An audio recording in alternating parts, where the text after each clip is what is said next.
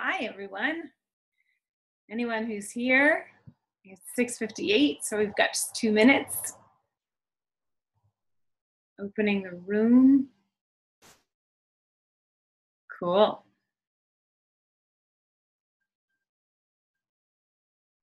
Yeah, so we just have it's 6:58, so we just have 2 minutes to go.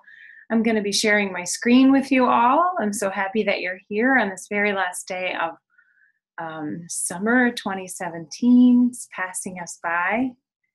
Looks a tad bit grainy right here now, but not to worry. I'm going to be sharing our screen. And you're going to get to see what I've got to share with you. So 6:59, I'm going to get my screen all warmed up here. So when we start at 7 o'clock, you guys will be the first to be here and be ready to go. Oops.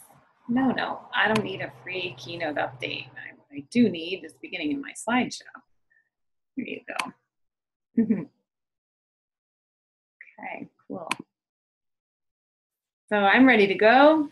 And I have that it's just 7 o'clock. So I want to welcome you guys to our webinar, Magnetize Your Horse-Human Relationship is what it should say. I'm Marianne Brewer. I'll be your host for the evening. And this is a webinar that I've put together to help people stop the suffering so people can actually have the relationship that you got a horse for.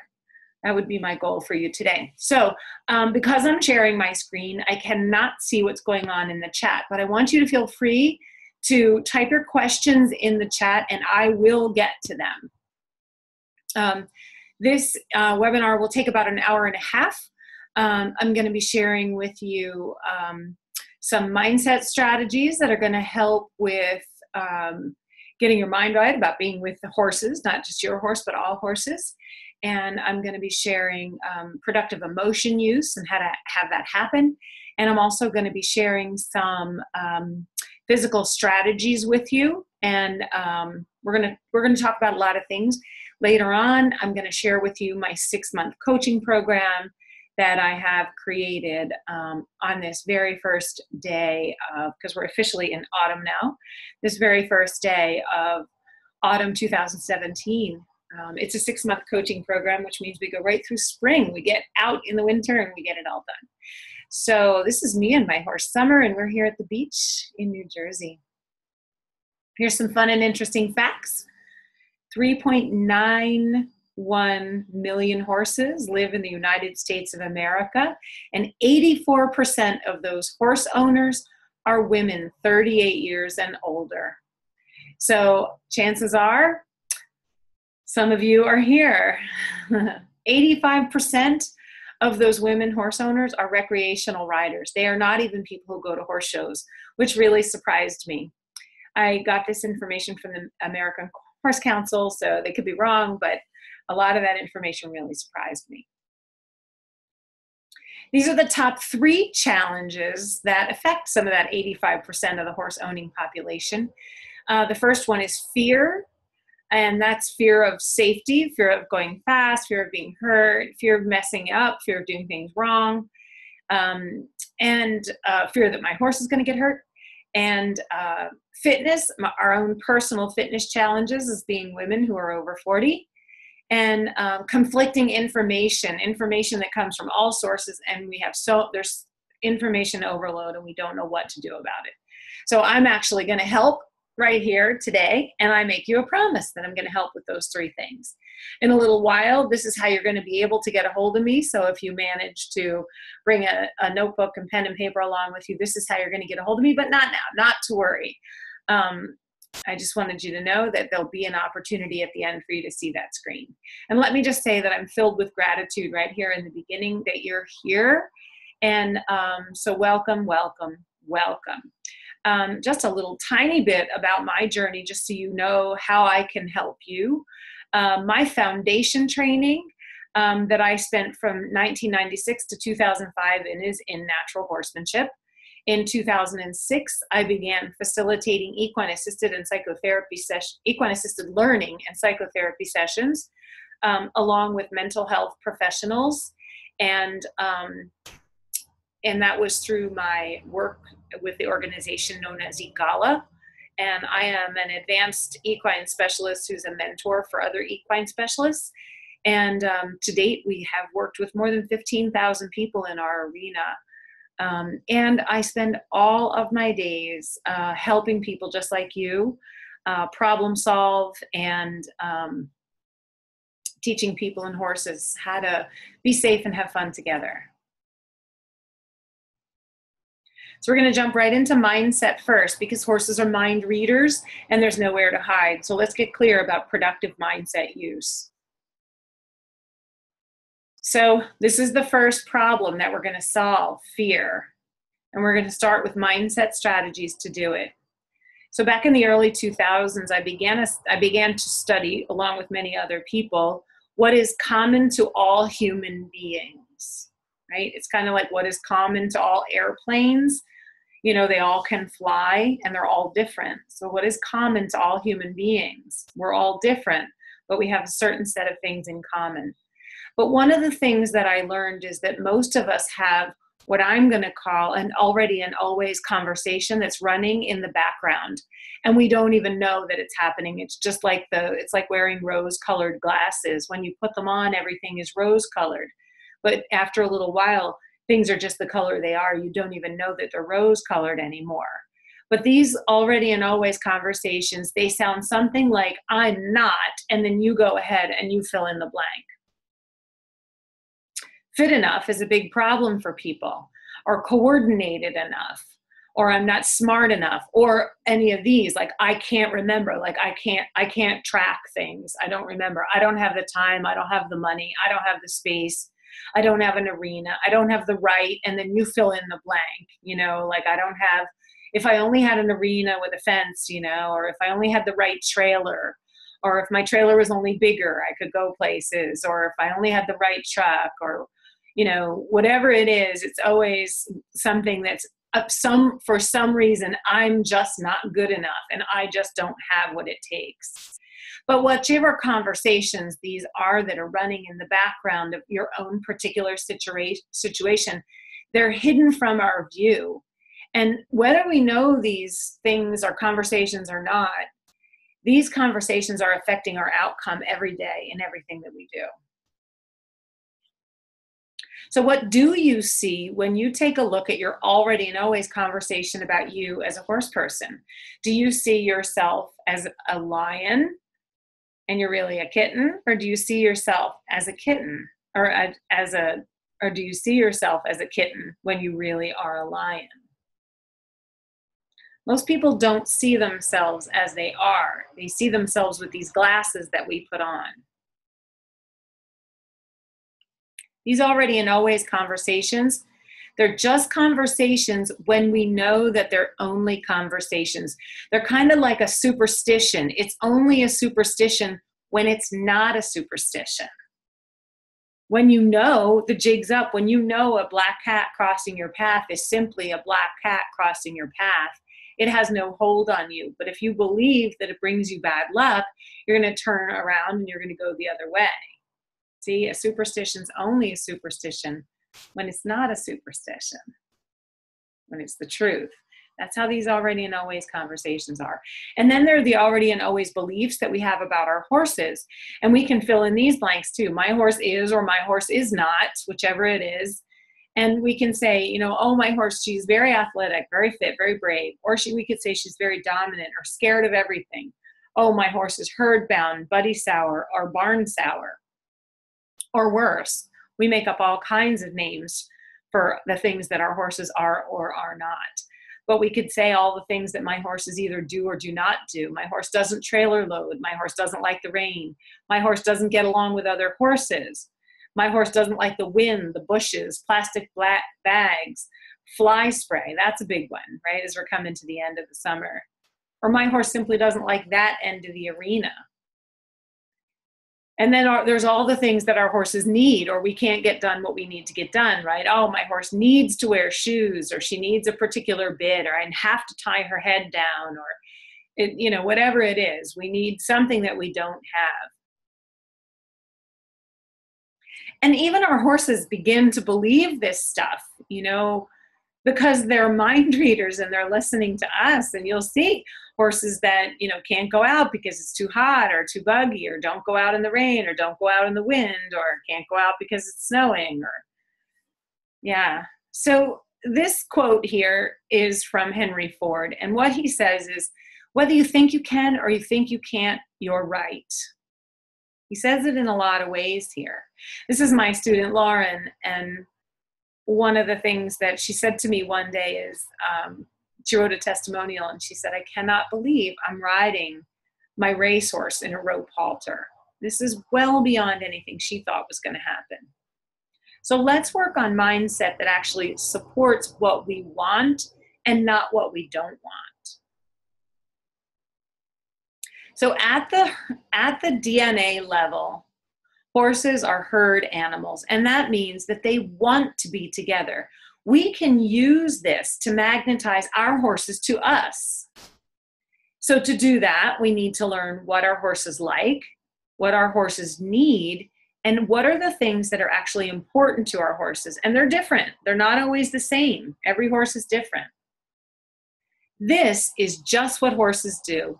They quickly assemble in their exact order like these magnets.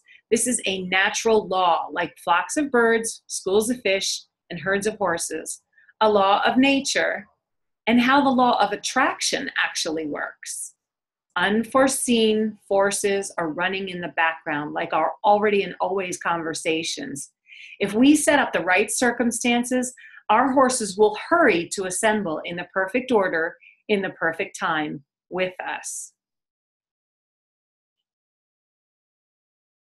We need to become who our horses want to be with. We need to learn to speak their language and help our horses learn our language. We want to become the magnet. To do that, first, we need to be honest about what's going on for us. We need to tell the truth. There is nowhere to hide with horses, so we need to stop trying. If you make a mistake, I want you to clean it up straight away. Don't go down the rabbit hole that's sure to follow, and simply commit to improving whatever needs to be improved. Be honest. If we come to our horses with a hidden agenda, they will know it.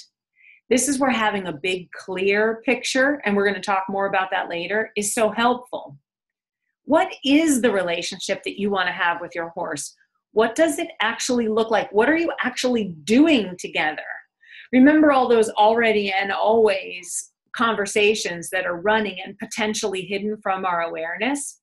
These thoughts can show up as incongruent or dishonest to others, especially to horses who are programmed to read the motives of predators. Horses are so sensitive to slight changes that they can detect a shallowing or a shortening of our breath, a slight rise in our heartbeat, or a constriction in our throat or in our gut. Horses are reading our focus and our energy. They're reading the clock and the weather, and we're teaching them to do it all the time. In short, if you're happy, be happy. If you're sad, be sad. If you're PMSing, be PMSing. If you're in a thoughtful mood, be thoughtful. If you're mad, be mad. Our horses may not be attracted to some of these emotions, but they will be congruent, and they'll be easily read by our horses, and they'll help us to get honest about what's really going on for us. We don't want to let things fester and put icing on a mud pie and pretend it doesn't exist. If it's yucky and it's your doing, clean it up straight away. If you feel bad about something, this is your insides telling your outsides that something is not right. We cannot go back in time and fix things. We can go forward in time and commit to fixing things in the future. I'll speak to my horses in plain English. I'll say, I was sorry I was so uncoordinated today. I was really thinking about that webinar I was going to do tonight, and I just wasn't present. And I promise them, when I'm with you, I'll be with you. I am not going to let other things distract me. I'm going to be 100% here. And maybe they don't understand English, but they do understand the energy, the sentiment, the honesty that's coming from me. And they understand when I say, oops, sorry, my bad. We don't want to go down the rabbit hole that's sure to follow. This rabbit hole of making yourself wrong or not good enough or not athletic enough, having no rhythm, somebody who can't pay attention or focus or stay present. If you find yourself there, going down that rabbit hole again of that already and always conversation, clean it up straight away and commit to not giving yourself permission to going down that rabbit hole again. Now, I'm a funny kind of person. I'm always looking for, where did this come from? Where did down the rabbit hole come from? And it's actually a metaphor for the entry into the unknown and the disorienting place, or the mentally deranging place, from Alice's Adventures in Wonderland, of all things. And that's why I always looked up the meaning. I always look up the meaning of words.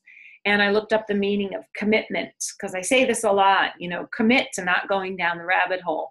And it's really number 2 here that interests me. And that is an engagement or an obligation that restricts freedom of action. Like, you're not allowed to go down that rabbit hole of, I'm not good enough anymore. Once you know that it's a conversation, it no longer will have a hold on you.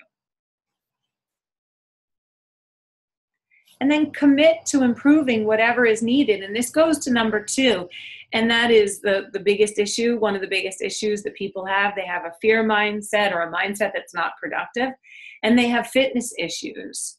And sometimes the fear is related to the fitness issues, and they all become one thing.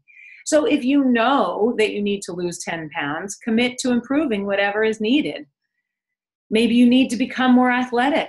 Walking 3 days a week is a really good start. Just go slowly at first and gradually commit to being able to walk 5 miles 3 days each week. That'll change your fitness level. I always use my mom as an example here. My mom was 70 years old when she got this little dog, and it would run away if she just let it out. So she had to walk it. So she started walking, and she couldn't walk very far at first, but soon enough, 3 days a week, she was out there walking 5 miles a day. I'm telling you, at 70 years old, she had the calves of a 16-year-old. She had all kinds of energy and air. She was fit as a 70-year-old.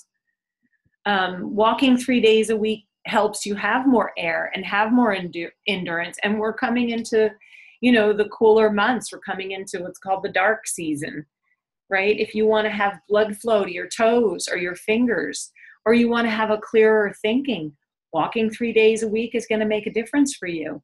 And you'll be surprised that just because you're taking ground on that fitness level right now, you'll find yourself making healthier food choices.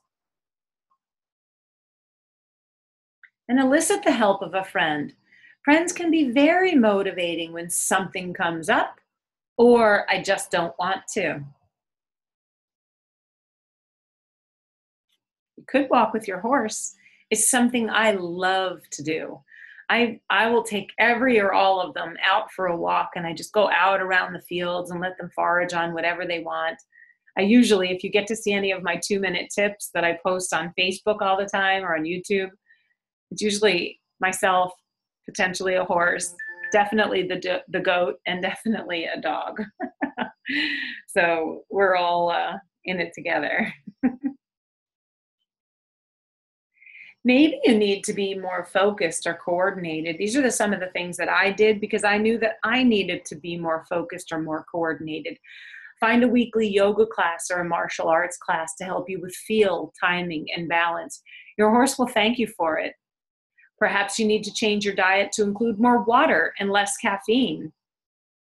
Maybe you need to add some chamomile tea to your diet. Chamomile tea will help settle your molecules and maybe eliminate some of the coffee.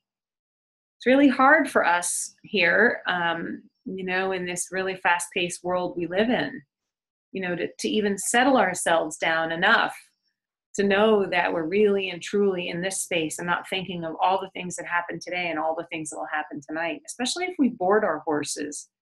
Sometimes we can get so involved with what's going on at the barn and what happened today and what's happening tonight that it's really hard for us even to be just right there with our horses. And think about practicing your horsemanship while you're not with your horse. Notice what you do in your daily interactions and how you can relate those patterns to the patterns in your horse interactions. I'm going to New York City next week with my friend. We like to go to these to plays on afternoons in the afternoon. And one of the ways I practice my horsemanship when I go to the city is I try to focus down the sidewalk and I try to just own my line and see if I can just walk my line without bobbing and weaving and dodging around all the people. So I like to see where is it that I can own my line and where is it someone else's focus is so much clearer than mine and I'm the one dodging out of the way. So, again, I was the girl in the yoga class who was thinking, if I can stand on my head, how much better balance am I going to have for my horse? If I can just lay my chin on my thighs, how much more flexibility am I going to have for my horse? If I can just bend over and touch my toes. When I was in I took 2 years, I studied Kung Fu. And when I was in those classes, the reason I was in those classes and the thing I was there doing was to increase my feel and timing, because you're always playing Kung Fu with a live person. And I wanted to have better feel and better timing. And, somebody else was always better than me. So I would always look to see where can I have better feel or better timing? Where can I have better balance in this class? I'm famous for saying everything is really everything else. And that's why I say practice your horsemanship away from your horse by noticing what you're doing in your daily interactions and relating those patterns to patterns in your horse interactions. Yeah, summertime's a great time for outdoor exercise, but so is autumn and winter. Don't get stuck that it's cold, because we're coming into that season. And, avoid making the same mistakes over and over. Learn to become a keen observer. If you've got a notebook and you've got something to write with, write this down. You can't click on this because it's a webinar, but this is the link to my free ebook on my website, mariannebrewer.com. Called For the Love of Horses. It's just a 16-page free ebook lesson, and it's on becoming a keen observer and busting the myth of the horse whisperer. Horse whisperers really are people who are keen observers. They're people who pay attention. It's an easy lesson and it'll make a big difference. And I'm going to ask, have you become an avoidaholic? And the way to recovery is hire a private one-on-one horsemanship coach. And that's my pitch for my program I'm going to talk to you in a bit about. But first, I want to give you some encouragement to live the dream that you got a horse for. Because you might be feeling right now like, wow, I got a lot of stuff going on. I was very young when I got married and started having children. I was just 18. And it wasn't until I was in my early 40s that I sold my business. I rented out my farm and I set out on an amazing journey across the United States with my girl, Miss Patches there. This was a long time dream come true, and it only happened because I did personal mindset work and I got coaching on what I wanted, and I became unstoppable in the pursuit of it. I was unwilling to live any longer doing what I didn't want to do. I knew that while I was at work, all I talked about was horses. All I thought about was horses. All I wanted to know was what was natural to horses. So I spent the first 3 months of this year, this was in 2005, traveling from New Jersey down to Florida, and we stayed there in Florida for a while, and then we traveled across the bottom of the United States. That took us about 6 weeks. We climbed up into southern Colorado after camping all over the southern United States. It was great.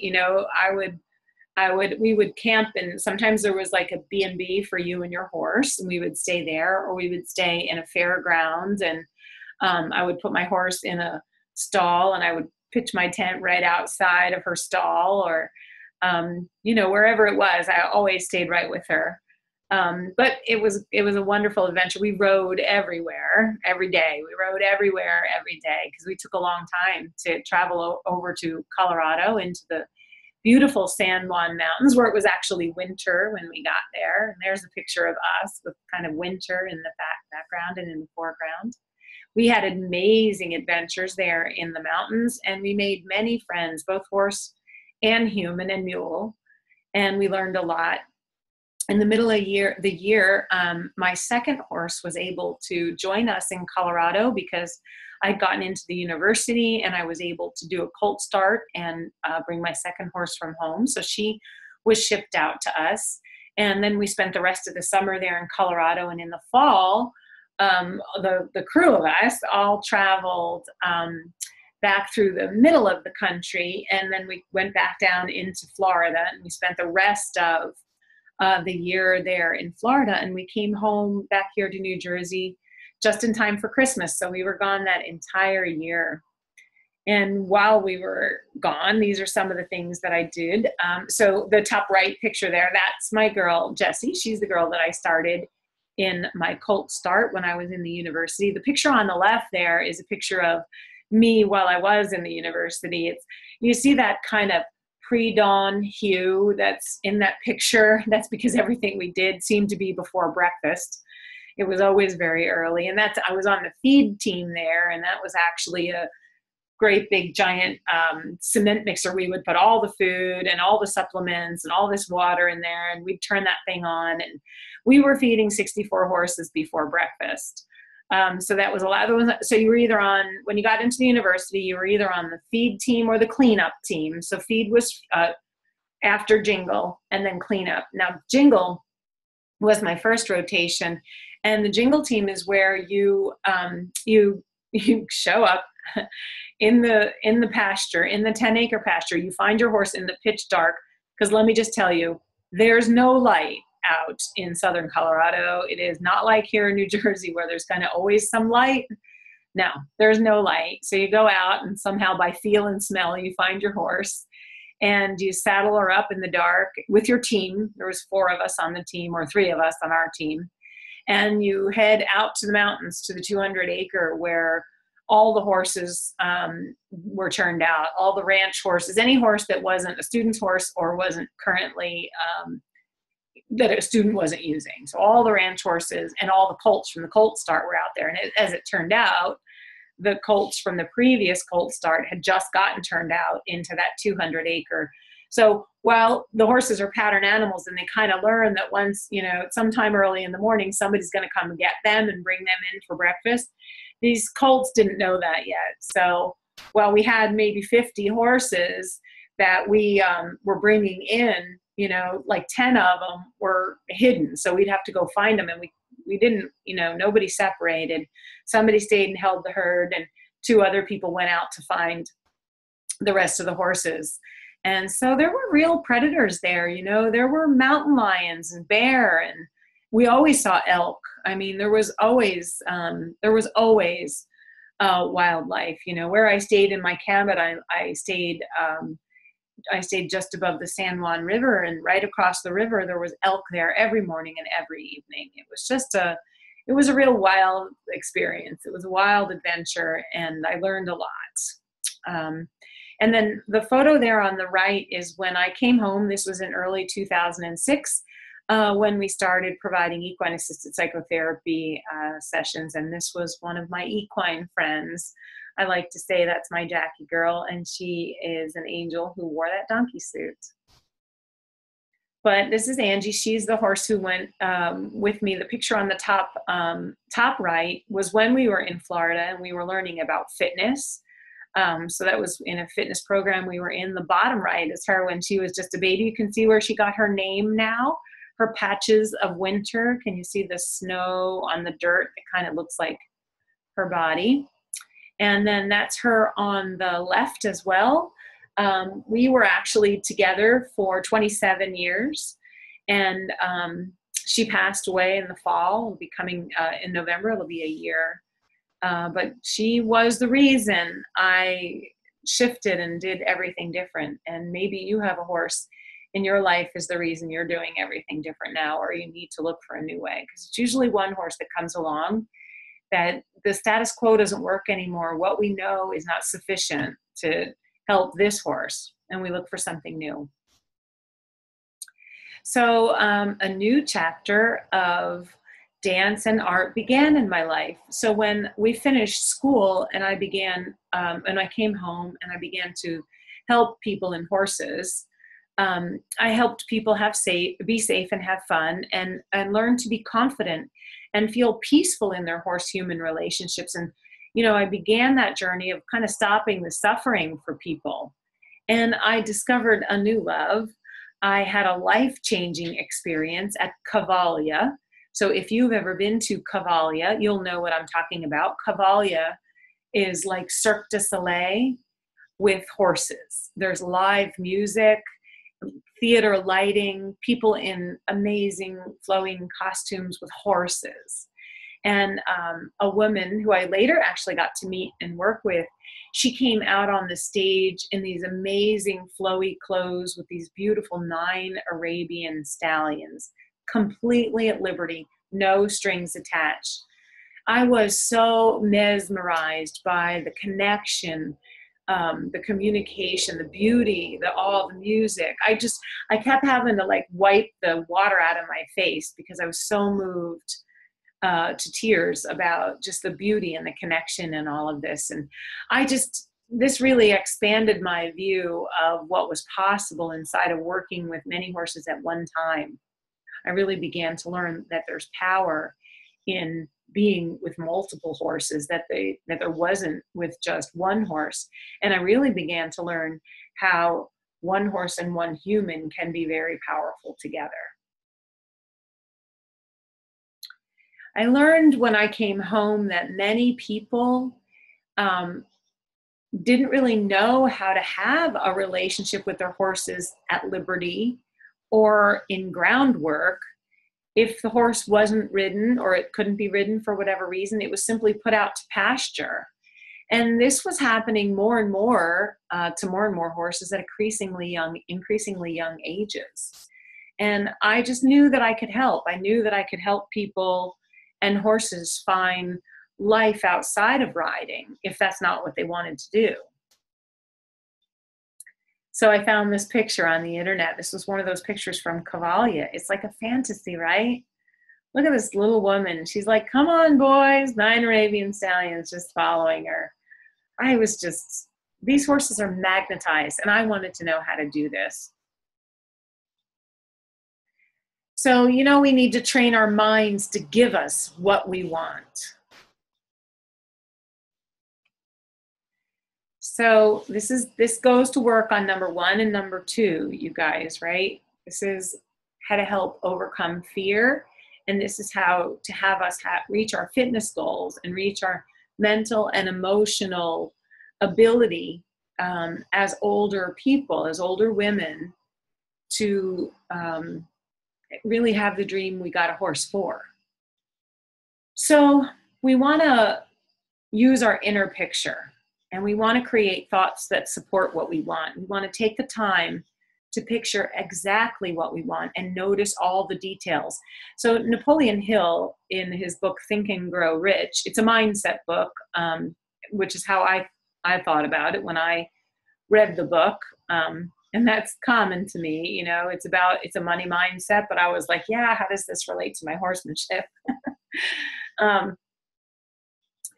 So this girl, she's standing there picturing and imagining and visioning her whole routine before she gets on it, even like the shape of her foot and the flare of her fingers. Where is her gaze going to be? She's really intently looking at it, right? So Napoleon Hill teaches us that our minds, our subconscious minds, are always being seeded. They're like a garden, and every single thing that comes into our field gets seeded into that subconscious mind. Whether they're seeds we want, like this girl is cultivating the seeds she wants, or seeds we don't want, which become weeds. And sometimes when we feed and water the weeds, which are the pictures that we don't want, they are what cloud our mind, and we can't even get to the pictures we do want. This happens. So another way we can help weed the garden of our mind is visualizing. So not just when we're standing there ready to go and get on the balance beam, But when we're not with our horses, picturing, writing down as clearly as possible, imagining with emotion, what is it we want our ride to look like? Now, when we look at this girl in this picture and she's imagining riding like that, she clearly looks very happy, right? She's seeing it in her mind's eye and she's smiling. She's added emotion to it. And I'm going to make up that she's just writing down what it is that she wants. We want to keep putting information in so we can overseed the weeds with what we want. Now, this is more my picture. I'd like to ride this horse with all this mane. I could just wrap it around me like a seatbelt and go trotting along on the beach, bareback and bridleless. Feels great to me. Might be more your picture, not sure. And, you know, a beginner's mindset is really useful for learning this way of thinking, new things, even if, or I want to say, especially if you're not new to horses. Taking on the thinking of a beginner's mind can help overcome images in your mind that don't support your desired pictures. You want to wonder, where are your images coming from? Because they can they don't have to be something you experienced. They can be, you can form pictures in your mind that end up in the weeds back there, and they get tangled up, and they can be things maybe you saw, maybe they happened to you, but maybe somebody told you a story one time. Like, I have a client who got a brand new horse, and it was a lovely horse. It was doing everything she wanted, and she didn't have any trouble with it at all. But we were out riding, and there's rails to trails nearby, like where they take out old railroad tracks and they put walking and bicycle paths in. So we were out riding on those trails, and she saw a person with a bicycle coming, and she jumped off her horse. And I said, "Oh, what happened?" And she said, "Oh, nothing. What if she's afraid of the bicycle?" And I said, "Well, what made you think she might be afraid of the bicycle?" She goes, "Well, nothing. But someone told me one time, well, be careful because she might be afraid of bicycles," when she first got her horse, because one day her horse was afraid of bicycles. So this isn't even something that ever happened. It's not something she saw happen, but it's something somebody told her could potentially be a problem. And now she's got that in her mind, and the sunlight's in there and it's raining on it. And those weeds are growing because she's out not even noticing if her horse is even concerned about the bicycle, and she's already making up that it will be. So you see how that can happen? Oh, kids. Kids have great imaginations. And there's two kinds of imaginations, right? There's this thoughtful imagination, and that's the thoughtful imagination I was just telling you about. It's imagination that comes from thought or what we already know. And then there's our creative imagination, and that comes from pure creativity. And it usually comes from some sort of an inspiration or a feeling. Some people will say to me, "Oh, I had an inspiration in the shower today." And kids are good at this. Kids are great at having creative imaginations that come from pure inspiration, not something they ever saw. But what we need to do, if we don't have any kids in our lives, because kids are super for helping us get out of our thinking and into our creative imagination, help us go and be playful with our horses. Horses and kids are naturals together for that reason. Think of imagination as any faculty that can be strengthened and expanded. It can be cultivated and harvested when it produces new fruit. Allow your creative imagination to run wild and free, and then add your thinking imagination to guide your pictures. Practice this until you can create the picture you want on demand. Now, I purposely did not put a picture here because I really want you to pay attention to how to use your imagination to give you what you want and not take you down a road that you don't want to be on. Okay? So you use your creative imagination. You just let it run wild and free. You do not censor it. You can write and just imagine, what is it like? What does your clear picture look like? What is the fantasy? What is the dream you got a horse for? Write that stuff all down. And then you can let your thinking imagination help you to create it. How could it possibly get done? Solve the problems. And then you want to be the energy that you want to attract. This is a really important one. Well, let me show you. So these are some pictures. The next few pictures are some pictures from students in workshops. This is a big horse, right? And so the goal here was that you were supposed to try to keep slack in your lead rope and match pace and lead. So you wanted to match your horse's energy, pace with them, and then eventually have your horse match your energy, right? That was the goal. And she was just exhausted because they were both finally standing still. I had to snap their picture. She was so happy because they were finally standing still. Now these two, he was trying to help his off-the-track thoroughbred settle, but he has so much energy that it took a really long time. And even in this photo, can you see how her energy is, she's standing still and he's still in motion? Like, that's how hard it was. And we don't even know when that stuff is actually happening. We look at our horse and say, yeah, she won't settle. She just wants to go. Yeah, but what's happening over here is you can't settle either. You just want to go too. So we want to be the energy we want to attract. This is where getting honest about stuff really is what's necessary. We need to get grounded in reality. We need to become keen observers so we can actually see what's happening, not just live in our rose-colored glasses about what we think is happening. Now, this is interesting, right? Look at this. These three have matched energy. Even their footfalls have matching energy. And what's interesting here is this was in a team building workshop. This was in a personal development workshop. And these people were working on team.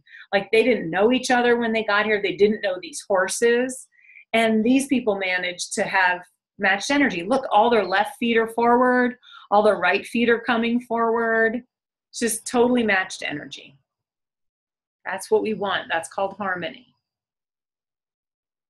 We want to be the energy we want to attract, controlled, forward, and inside of the boundaries. Inside of the boundaries, maybe not a hula hoop, but inside of the boundaries of the parameters. What are they?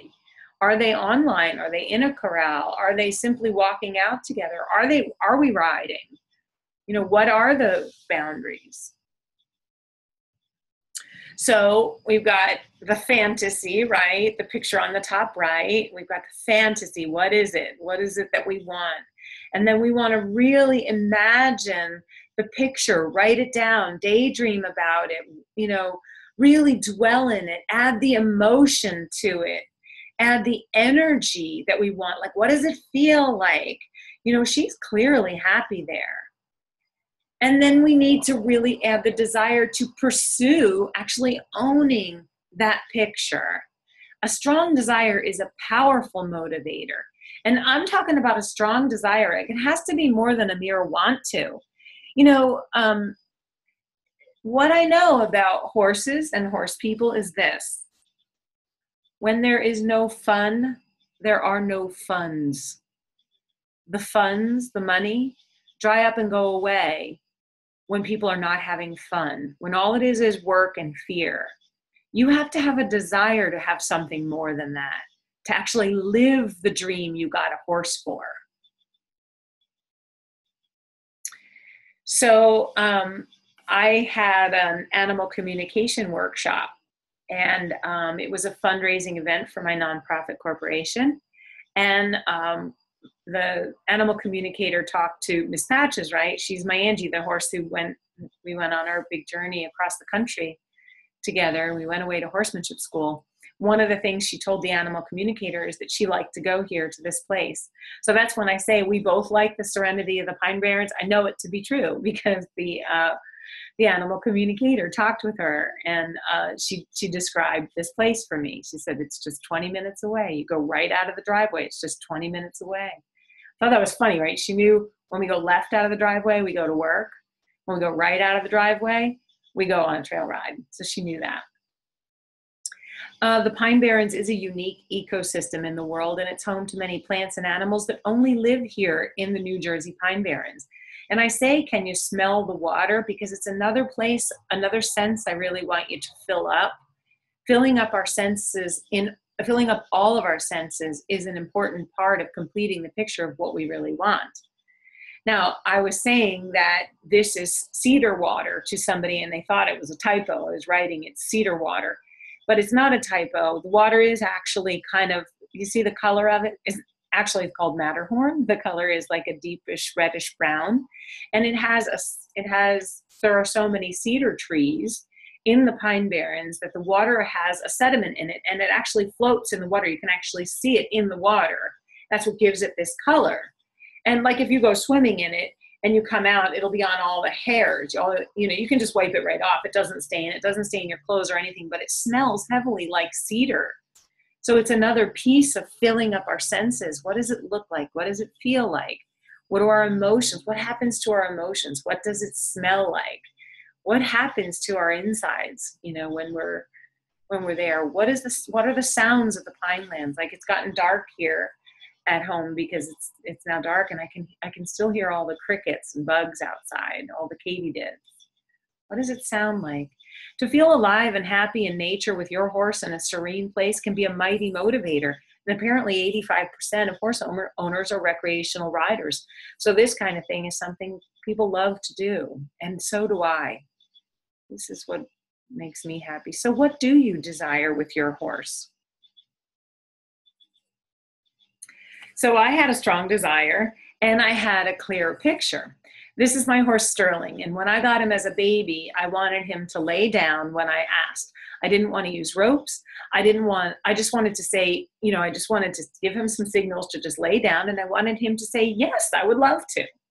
So I began to reinforce his ideas of laying down and rolling because they were becoming a habit. Every day I would come out to feed him, and he would lay down and roll. And I thought, okay, I'm going to just reinforce that, which meant I'm just going to feed him when he's laying down and rolling and reward him for that. So I did that for a little bit. And then I thought every day when I came out, he would like lay down and he would just look at me like, I'm here, right? I'm laying down. And I thought, what else can I do with that? And so I thought, all right, because I had walked all the way away, and I see him, I come back and he's sitting so tall, and I thought, well, let me see if I can just ask him to go back a little bit and then wait. And then he got himself to this sitting position. And so I kept rewarding that. And so for 7 days in a row, I would go out, he would lay down, and then he would push himself up into a sit. So now the horse sits and lays down and rolls over. Does all the things the dog does. This is a story about a woman who I met, and she told me this story personally. She had lost 150 pounds so that she could ride in her daughter's fancy Western show saddle. It was a gift for her daughter that turned out to be a true gift for herself.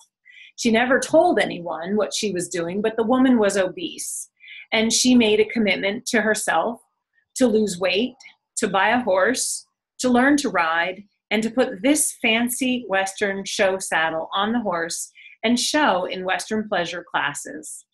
The story was eventually featured in Western Horseman, the magazine, but she was unreasonable. She did not let the reasons from her past or the reasons that she was obese stop her in the present.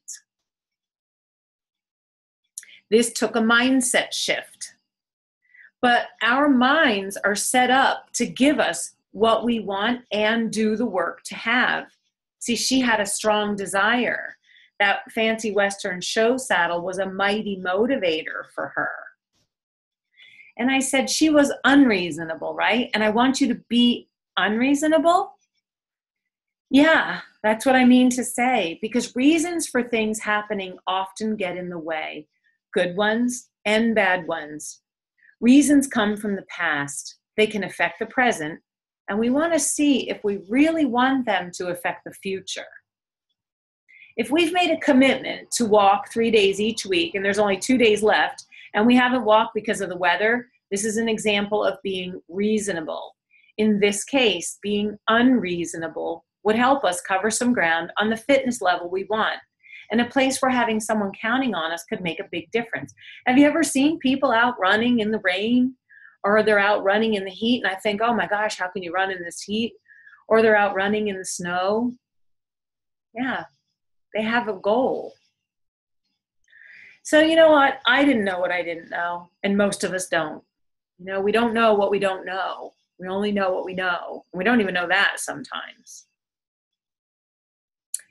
So I live here in New Jersey, and in New Jersey, it's really common for people to create these square pens of varying sizes, whether they're 2 acres or 20 acres or 100 by 100 to keep their horses in. And so that's what I did. I always wanted more land, so I had more space for the horses to go, but I only had 7 acres.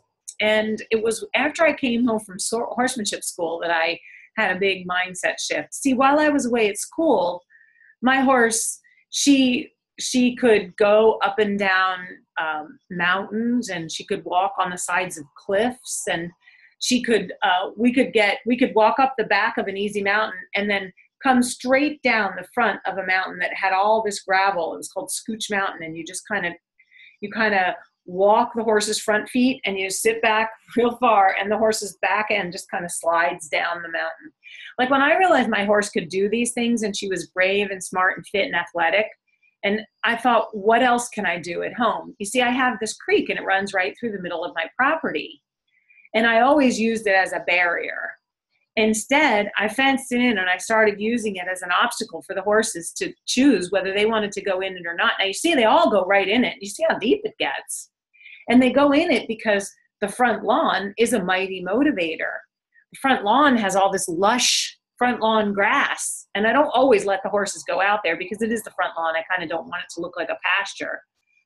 But it has wonderful grass. When I open it up and I let them go out, they can't wait to go down that steep, muddy bank and into that deep water. That little horse, she has to swim at some point and then climb up the deep, muddy bank on the other side because they all want to be in the front lawn. Watch this little one. You can hardly see her because there's other horses in the way, but they never step on her or anything. Yeah, there's a deep hole right there. She has to go in it. Yeah, up and down. So now I have horses that not one of my horses has any problem going up and down steep banks, through muddy areas, into deep water, crossing creeks. I mean, we help countless horses on the trail who can't go through water because they know that it's fine. They can go through water and they can be safe with it. And then on the top right over there, what I did was I made a track system. So I made a track system that closely mirrors a natural horse path, if you will. Like, if you've ever been walking out in the forest and you've come upon a deer path, right? Or even in your pasture, you might actually have paths that are worn where the horses go all the time. And so that's what is natural, that horses walk essentially on a track system. So the top right picture, like, I've got my mares on the outside of the track, and they surround my stallion and gelding that are on the inside of the track. And they can go pretty much all over the property together, just separated by that fence. So it's the most natural environment that I can have and keep my horses all together without having babies. And then the bottom right photo is how I feed the horses, and I feed them in these small mesh hay nets. And I put these all over the track, and they go from one to the other eating. So my strong desire to have more land was fulfilled when I actually started looking at my property in a new way. You know, like I said, I didn't know what I didn't know. And then when I really saw what I had, it changed everything. Obviously, thinking about a thing, though, is not enough to bring it to fruition. And whether or not you want to change your whole property to have a track system, or you simply want your horse to wait there in the doorway with the gate open while you go across the hall and you go into the tack room and you get his tack to tack him up. It doesn't matter what the thing is that you want, but thoughts by themselves aren't enough. Thoughts and actions need to work in concert with one another to bring the dream you got a horse for to life.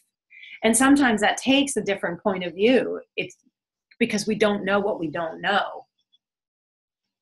And for me, the way that I help people is not I don't need you to be like me. I don't want you to want what I want. I want you to want what you want. Only I want you and your horse to be the best you and your horse can be and have the things you want. Maybe you do want to go to the horse show, or you want to go to a hunter pace, or you want a trail ride, or you want to go camping, or you just want to be safe and have fun in your own backyard with your horse. Whatever it is, you know, tomorrow's not a promise for any of us. You know, when we start getting a little older, you know, we start, like I have a lot of retired friends. And sadly enough, I have a lot of friends that are dead. You know, I had a 54-year-old friend that just died of a heart attack the other day. Like I just don't live like tomorrow's not a promise, because it's not. It's not. I mean, for some people, it's just not coming. Today is all we have. Yeah. So when a thing is important to you, it will become important to your horse. When you assign the proper importance to your desires, your horse is going to step right in that picture with you. I see it happen every day. So in my herd, I use my horses, you know, for some of them are riding horses, and some of them only do equine-assisted psychotherapy or learning. And one of the things that's important to me is that I can introduce food and be safe. So as long as everyone is experiencing safety, I can go, this isn't even me actually, people can go out into my pasture and hand out mints, you know, and open them up in their noisy packages and have the whole herd standing there waiting for their turn. It wasn't always this way, but this became something that was important to me. So I taught my horses that you wait, and you wait for me to hand it to you, because I will hand it to you. I want you to have these things, but you need to wait. Because I didn't want horses that were loose and free in an arena with people who don't know anything about horses. Maybe they bring a cough drop out of their pocket, and and all of a sudden, you know, it gets crazy. So this is another thing that was important to me. I do believe in feeding treats, and I think there's nothing more natural in the world than horses who are browsers and grazers to be eating treats. And no, they don't act inappropriately about it. You can see everyone is safe. You see the little horse standing right in the middle of the entire herd. And she's not like a tough, bossy little horse either. She's just an amicable, friendly little horse. This can happen anywhere. And we get here through principles instead of rules. And this is the answer to number 3, the biggest problem that people experience with their horses, and that's conflicting information. When we work through all the conflicting information and we filter it through principles, this is how we become problem solvers. This is how we become somebody who actually has a thought process, not based on what somebody else thinks, but a thought process based on what is the big picture here? What is the big overarching umbrella of principles that we live under? And I'm saying principles, and I'm saying that as opposed to rules, right? So I was with a client today, and she has a lovely horse. It's very well trained, just a beautiful, beautiful quarter horse who knows his job really, really well. And he was taught that, when she walks forward at his shoulder or his neck, he should walk forward with her.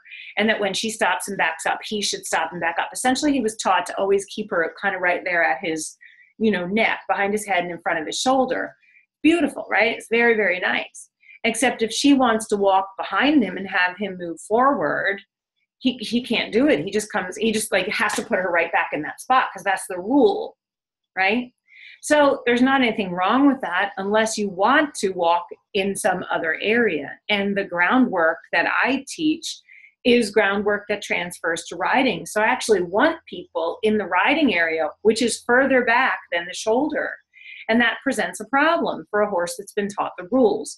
But it's the same thing as any other thing. Like if we live under this overarching umbrella of principles, we can teach a horse to keep slack in the lead rope, or stay what I put you, or maintain gait, maintain direction.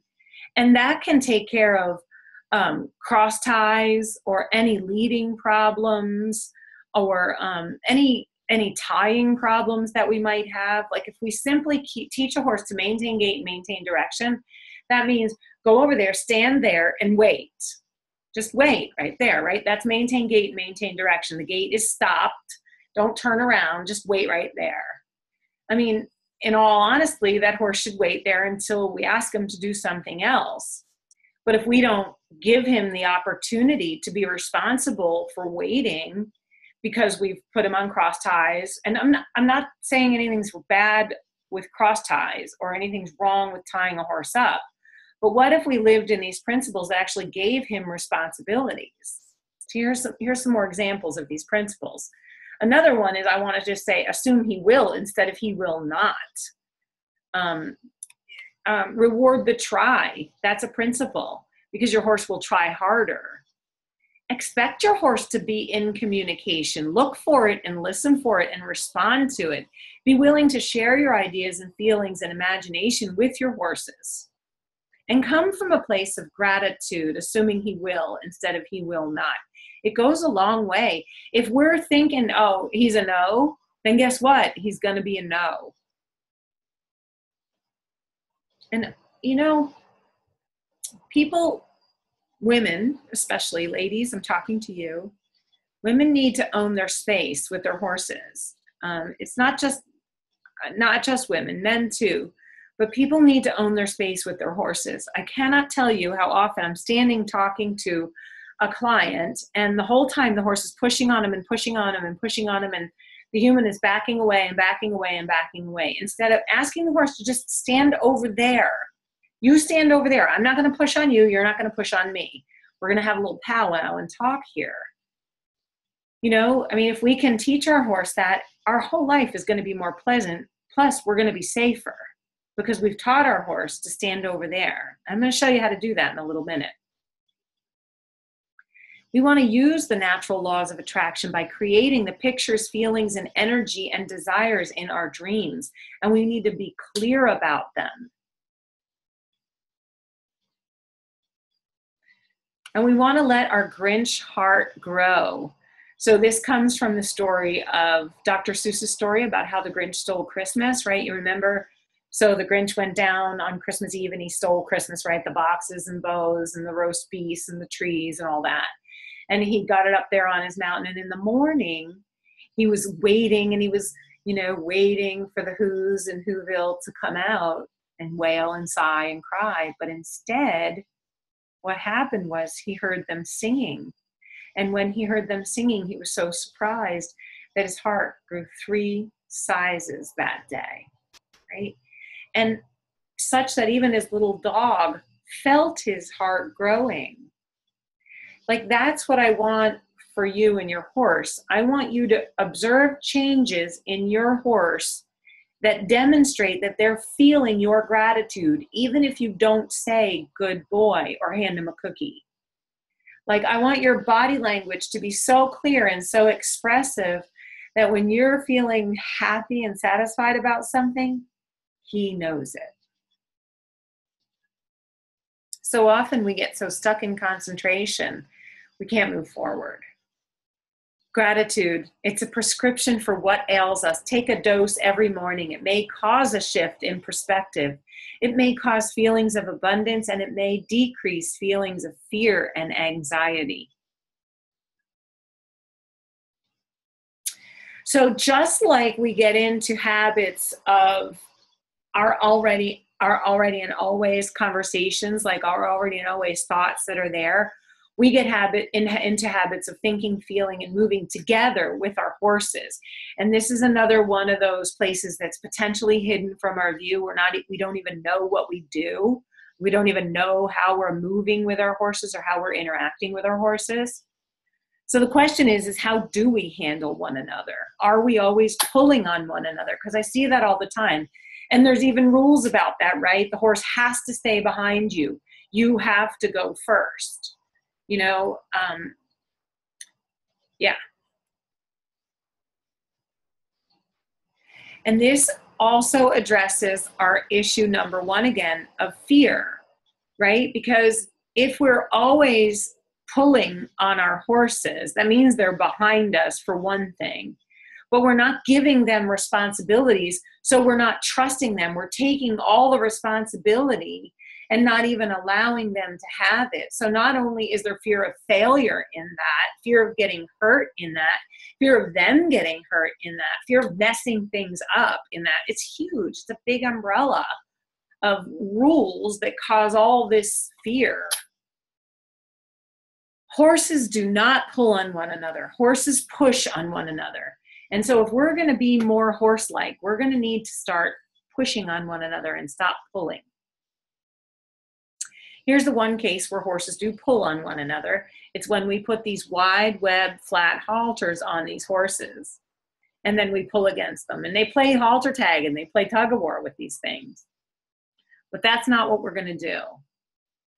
Here's examples of horses pushing. Okay, these are physical strategies I want you to pay attention to. So first we see, this is my young stallion. He's a colt at the time. He was probably 2 at the time. The gray horse. And then this is my gelding that he lived with. And you can see he's pushing on him, right? He's pushing on his hindquarters there. And the gelding delivered a communication that colt needed and could hear. He wasn't being mean. He wasn't being nasty. He was saying, hey, back off, buddy. Quit pushing on me. And then we see the third picture there where the colt's saying, yeah, I got to go. He did not connect. He did not kick him. And there we are, back to grazing. No harm done, right? The gelding, you see him. He's not holding a grudge and being mad and chasing him all over the arena with some stick. And he's not yelling. He's just back to grazing. It's done. It's over. And the colt's like, wow, did you see that? Because there I am out there taking a picture. He's like, oh, what happened? So here's an example of me. This is me, a terrible picture. It wasn't always this fuzzy. Sorry about that. But me pushing on my horse. So can you see I'm moving toward the horse and the horse is moving away? Can you see all the slack in the lead rope that's around that horse's neck? So I'm pushing with intended pressure. It's not physical. I have not touched her, but it's energetic pressure. So there's a lot of ways to talk to our horses. It's not always going to be physical. Can you see her left ear right on me? And she's just softly moving away. She's not escaping. She's not rushing away from fear. I'm not walking into her. There's just harmony and communication here. Here's another example. Can you see the focus of the human? The gaze is directly at that trailing foot. And that rope probably just touched that foot. Can you see that horse's right ear completely in communication on the human? Can you see there's still slack in the lead rope coming out of my right hand? Can you see the slack in the lead rope around her neck? So the horse has an available place to move into, and she's doing a really nice job of just taking her responsibility of receiving this soft energy and communication and responding without fear or worry.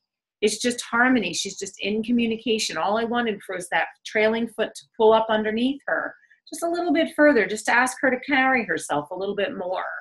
You know, ask her to have a posture that was a little bit nicer than leaning on that front right hoof. Once we're good at pushing instead of pulling horses and being more horse-like, we can actually be in front. So there I am in front of another horse, and I'm actually pushing the energy around from behind. You know, soon enough, you're actually able to arc energy in all directions from anywhere. And you won't need a rope.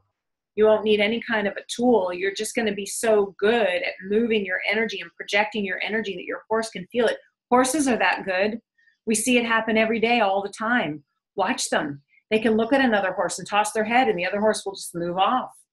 Or they can draw them to them. They can say, hey, come on over here, and they can draw them right to them. There's no reason why we can't do any of that. It's just that we don't know what we don't know. We don't know what's actually possible until we start exploring.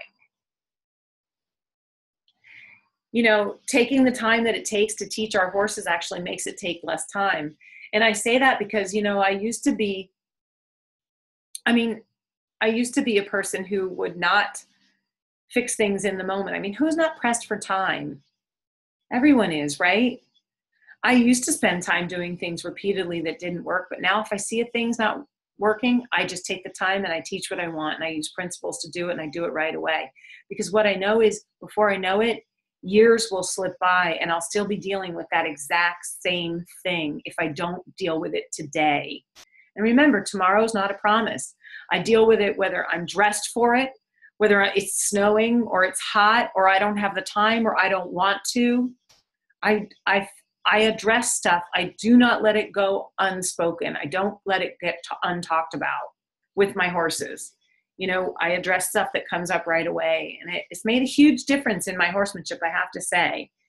Tomorrow's not a promise for any of us. Taking the time to teach our horses makes everything take less time. Slow and right beats fast and wrong. We look for gimmicks and gadgets and the quick fix and the piecemeal approach to fixing our problems with our horses. And all we get is a little bit better, maybe, maybe not. You know, we try things, they don't work. We don't have the help or support we need. And then we give up on that thing. And before you know it, we've got a stack of DVDs or 100, videos in our inbox, or we've got a stack of magazines or books. And, maybe some things are better, but we're still not living the dream we got a horse for. So here's where we are so far, right? We want to be more horse-like, right? And so if we want to do that, this is a bird's eye view, by the way. We want to get clear about our internal dialogue and beliefs about our horses, and we want to let that stuff go, that already and always stuff about ourselves and our horses. You are good enough, and so is your horse, to live exactly the dream that you want to have with you and your horse. We want to learn to tell the truth. There's no place to hide. The horses already know. They're mind readers. It just shows up as incongruency. We want to commit to improve whatever needs to be improved, and we want to be unreasonable about that commitment. We want to create our inner pictures, add feelings, add energy and desire. We want to use thoughtful and creative imagination.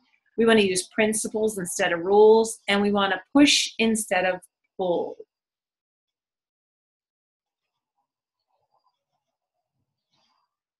So now we want to look to see, what is our horse's point of view? How do things actually look from their perspective? Imagine if you were this tall, right? They have a different point of view. Horses are built to be sensitive.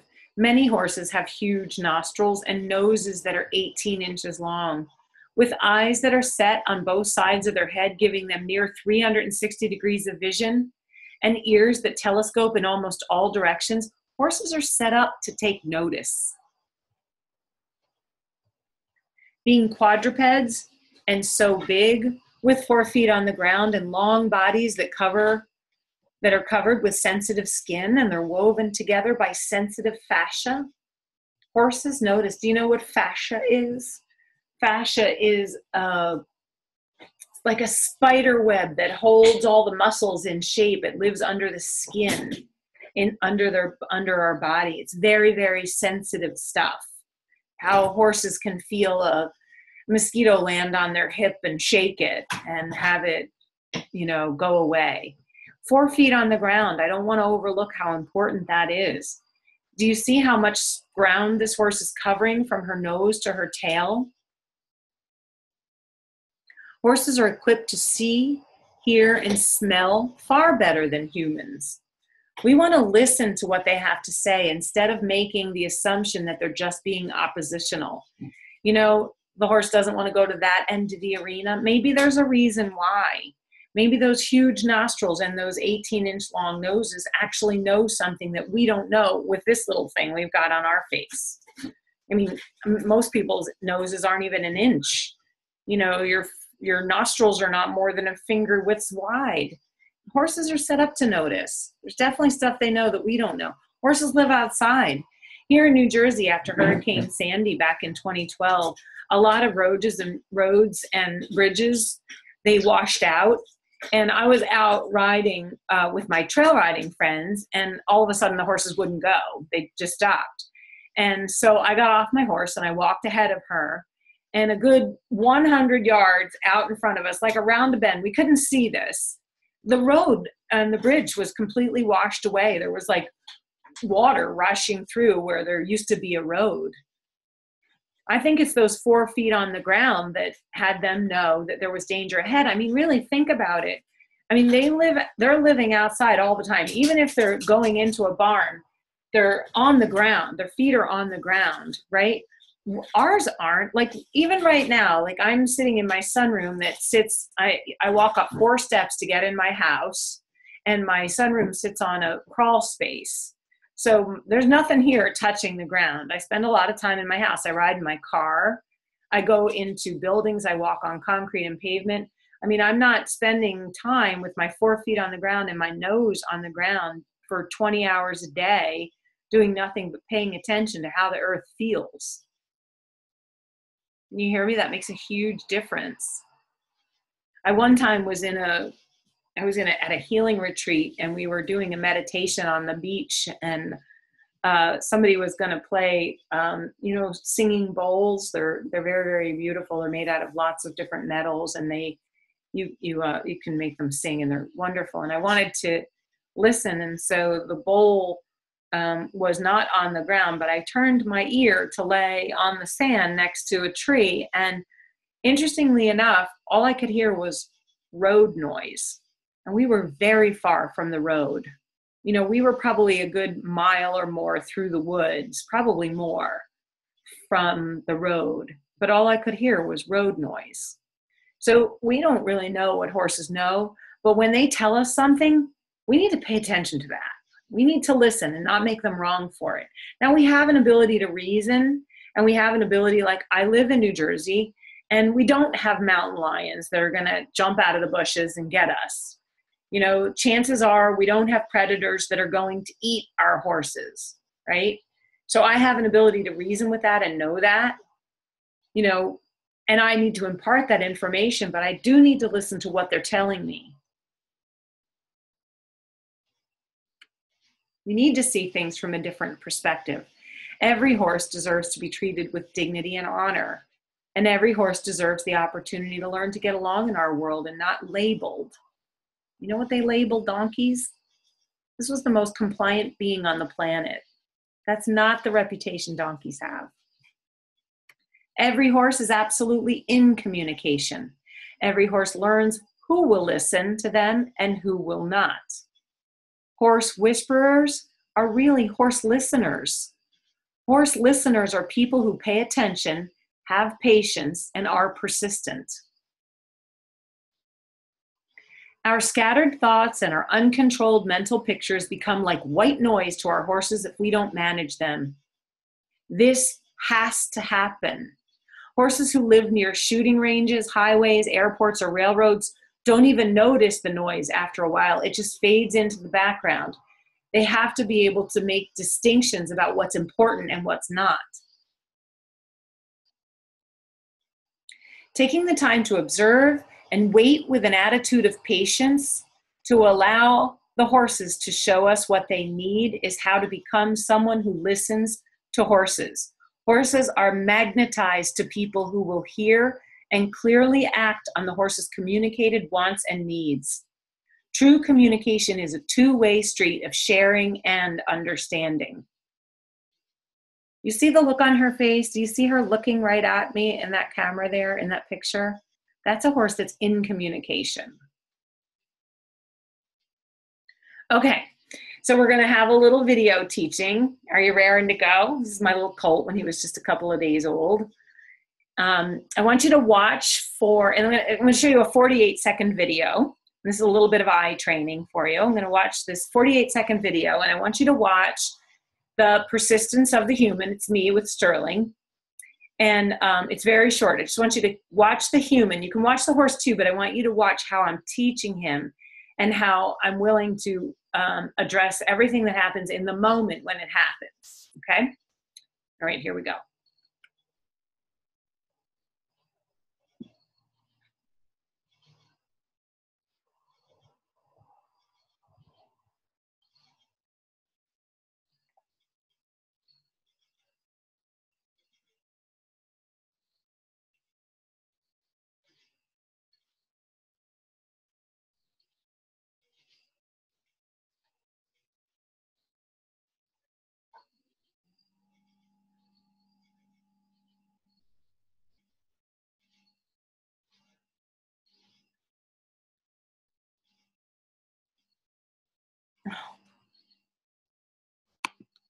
Sorry.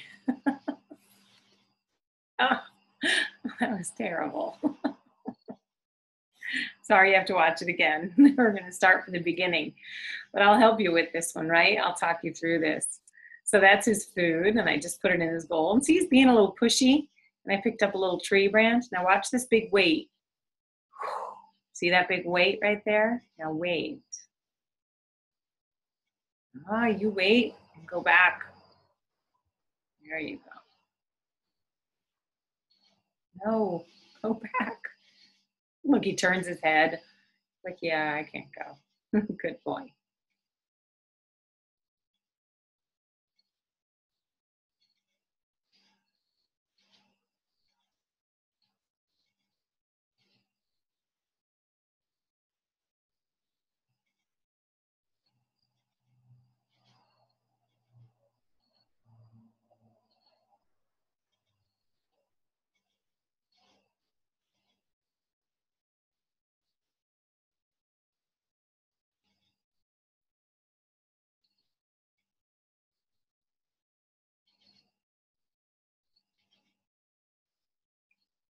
Okay.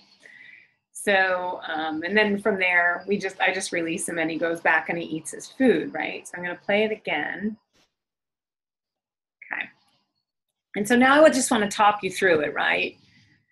So that's his food. And that's just a little tree branch right there that I have out. And it's, see, I just wave it across his food bowl because he's being a little bit pushy about it. And then I just ask him to go back and he happily does, right?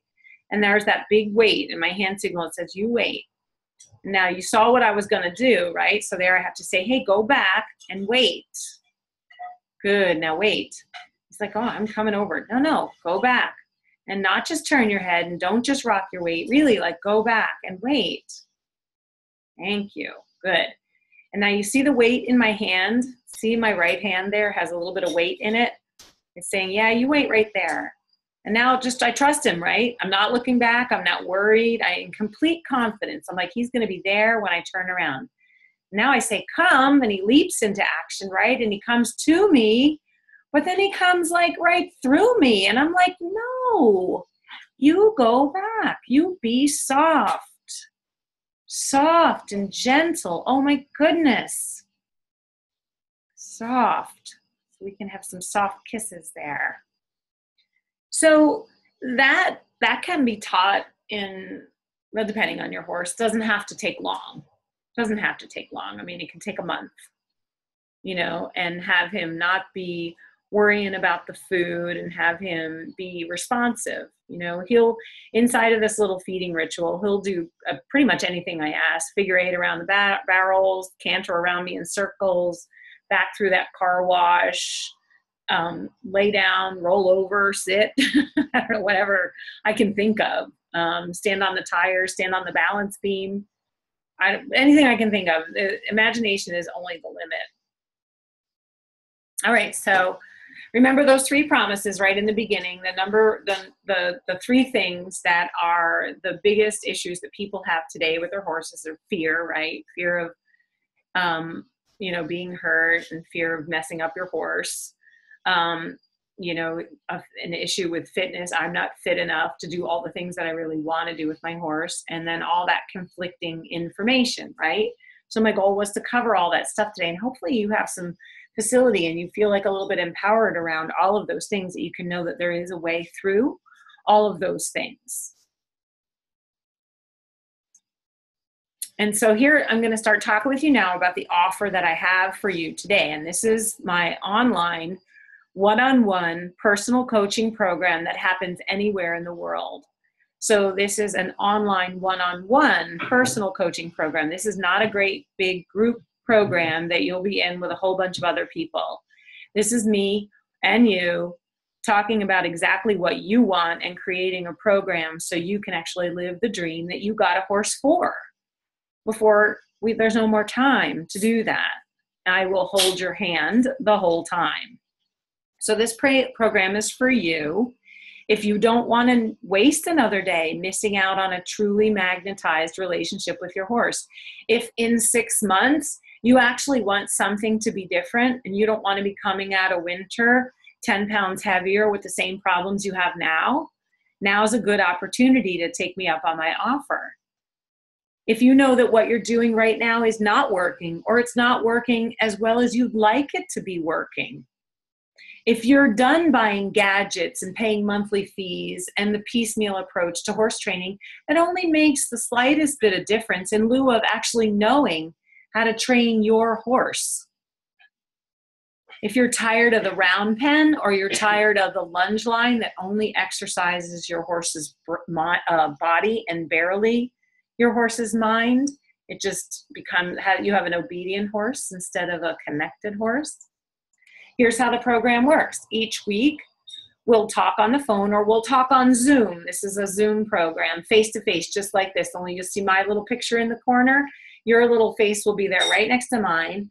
And we can do just what we did with the Sterling video. Like, we can watch it and we can zoom back and forth on it and we can dissect it. This is like if you're in Australia or in Hawaii. If you're local, I'll come and see you, or you can bring your horse to me and you can come and see me, so we can actually meet in person. Every week, I will custom make email lessons and videos for you. I won't always make a video because some things don't need them, but when there's video that's needed, I make a custom video for you. But you'll have email lessons with homework and actionable items every single week. And these come dripped with you in 24 lessons. And these are not just stock emails. I mean, there's some information that everybody needs, but these emails are going to be custom designed to what you want, what you need for you and your horse, so you can actually reach your dreams.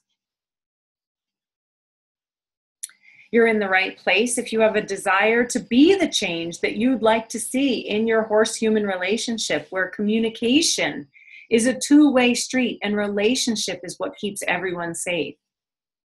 If you're in it for the peace and joy that you'll experience as you see yourself and your horse make changes together that actually shape your dream relationship, you're in the right place. Here's a testimonial from one of my students who had just completed a series of lessons with me, and she said that she learned she actually had a great time learning about not only her horsemanship, but her humanship. And she knows that she said, I know my horse has got a lot out of seeing me become a better leader and partner by my becoming clearer in my requests of what I ask for them. I still have a lot more to learn, and I'm grateful to my friend and teacher for working with us in honesty. I want you to be the peacock. I want you to be loud and proud about your horsemanship, about your relationship with your horse. I want you to be confident in knowing that what you're doing is the right thing, and you don't question yourself.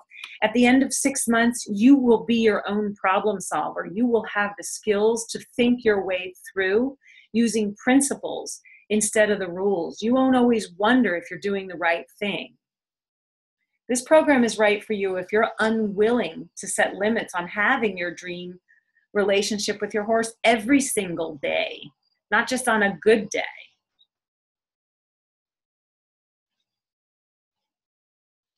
This program is for you if you're excited to explore what's possible in a relationship with your horse. Even if you've never worked one-on-one with a coach, even if you're brand new to horses, even if you've had horses all of your life, this 6-month program is custom designed to meet your goals. These are some of the possible goals that you might have, and definitely some of the lessons that we'll cover, like true communication with your horse, that two-way street I keep talking about, where your horse is listening to you and talking to you and asking you questions, and you're listening to your horse and talking to your horse and asking your horse questions, and you guys are actually sharing the answers. That's called the conversation. You'll have such an ability to cleanly observe what's happening to you and your horse that you're going to be your own problem solver. You're going to really understand shaping and sharing space close or far away. You're going to understand what is consensual leadership, what is shared leadership, not a dominant hierarchy relationship, but what is shared leadership. You're going to know how to have your horse say yes and be as light as a want to. in that, yes, not only in mind, but in body. You're going to learn the principles of improvisation. And this is so much fun because this is where grace and harmony and the dance of horsemanship actually come from. When you're improvising with your horse and you're saying yes, and your horse is saying, what do you think about this? And you're like, that's so cool. And you're saying, man, you want to come on over here and do this? And your horse is saying, yes, I would love to do that. That's an improvised relationship that's fun. That creates lightness and harmony and communication and a desire to be together. Faith and encouraging goodwill, actually productive emotion use is what we're talking about there. Liberty, so no strings at all attached in close proximity or in large spaces. And we take all of this information to riding if that's what you want to do. You'll have results with grace. And you'll be in good company. You'll get to join our small and private Facebook group that's only full of my committed coaching clients and my long-term committed students. So sometimes the conversations we have in there are really, really interesting. And sometimes lots of people can answer your questions in there. And if you have any, that's a good place to put them. Speaking of questions, if you have any questions, feel free to be typing them in the chat. When we're done here, I'll just jump out of the sharing my screen and I'll look in the chat. And if for some reason I don't get to answering those questions tonight, I'll make sure that you have an email with those answers in it, or I will answer your questions. I love answering questions. And so what will you have in 6 months? You're going to have a horse who asks you questions, and you will fully recognize this, and you'll have the answers. You'll have a magnetized horse-human relationship, safe, confident, and having fun. Choosing to work with me one-on-one to realize your dreams is a gift worth giving yourself today, right here on the very first day of autumn. For the Love of Horses is my trademarked program, and it's a one-of-a-kind coaching relationship. And I am only one person. Like I said, this is not a big, giant, great big coaching program. It's me and you. I believe in giving myself fully, and I will over-deliver. I will hold your hand the entire 6 months as we go through this one-on-one coaching relationship together. And there are very few spots in this program. I have one more spot open now, and then there'll be a wait list until December. So what I want you to know is, for 18 years while I was working my way through my horsemanship program and I was raising my children, I worked in construction. And it was really while I was in a personal development program that I chose to change my life and go away to horsemanship school. So I know what it means to take big risks and to follow your dreams. That was an unlikely thing to happen. It was not reasonable. It was when I came home from horsemanship school that I began a 12-year journey of observation and self-discovery in my arena with my loose horses and more than 15,000 people and counting, while they learned about their own patterns of behavior through my equine assisted learning company. That's a lot of people. And I know what it means to learn through the horses because that's how I've been learning for all these years. That's how I've been learning about myself and my patterns and habits. And now, truly, I get to live my dream life with my horses every single day, and you can do that too. And I really want to be the one who helps you. So this full 6-month coaching program, there's going to be an investment for it. One-on-one coaching is personal and private. And because you're still here, there's going to be discounts because you're going to ask me for them. And there's more, but I want you to look and see you see in the background of this picture, this is my living quarters horse trailer. This is a really fun thing I get to do. I get to travel all about with my horses. I just went away this past weekend. I went to a workshop where I took my horse in my trailer and I got to live in my living quarters trailer. It's a fun thing to do. If you want to go camping, if it's something you do, let me know because I'd love to go with you. I'd love to do that. It'd be a really cool thing to do. But there's still bonuses for another spot, and that's we get that. And I jokingly say, right? No, your bonus is not a pony. That's my pony, and you can't have her. But right now, the way the program is set up is we have one phone call each week, and then we have an opportunity each week. You'll get your lesson dripped to you in the email, and then we'll have a troubleshooting strategy. And we can do that in a phone call, or we can do that on Zoom like this, where we either meet face-to-face, just because some people like to learn and look at people's face when we're talking, or we can just share a screen on a video like this, and we can troubleshoot and go back and forth and stop and pause and rewind and really look at all the little nuances away from your horse about how to fix that stuff. I have to tell you, learning away from your horse is really, really helpful. So one of the bonuses that you get is you'll get a second phone call or a second opportunity to have this one-on-one time with me each week of your 24-week program. So that's a $4,800 bonus that I just gave you, but I don't sell my program a la carte. It only has to be, it only can be part of this program. And there's actually, there's a fast action bonus. So anybody who books a free discovery call, it's going to be right, oh, it's coming. Anybody who books a free discovery call right off of the webinar, so within the next 24 hours, there's a fast action bonus. So there's a couple of bonuses piling up here. Isn't this a great photo? I took this photo when I was out watching eagles one day. And what I know is that when the student is ready, the teacher will appear. And I'm going to just ask you, are you ready to live your dream with your horse? If you are, here's how you get a hold of me. So this is a direct booking telephone call service. So you go to this web page, mariannebrewer.acuityscheduling.com. And there's a list of available times there, and you can pick an available time and you book a call with me, and I will then at our prescribed time, you'll call me and we'll spend an hour on the phone exploring what's possible for the love of horses. You know, what's possible for you and your horse. And if it's a fit, if it's a match, if you decide, well, first of all, I would think at this point, if you call me, you probably think you want to work with me. You might have questions about the program, obviously. But if it's a match, if I feel like I can help you achieve your dream, because I'm in the business of helping people live their dreams. If it's a match for us, then we'll enter into a 6-month coaching agreement. And, let's just say we start now, we'll end in March.